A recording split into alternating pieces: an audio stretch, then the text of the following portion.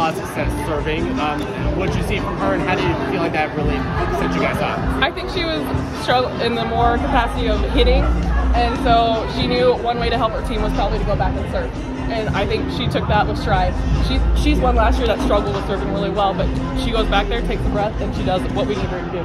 What does it speak to the character of this group to come back 2 sets down, to kind of stay even keel, that you guys are still in it? This shows their heart for their team.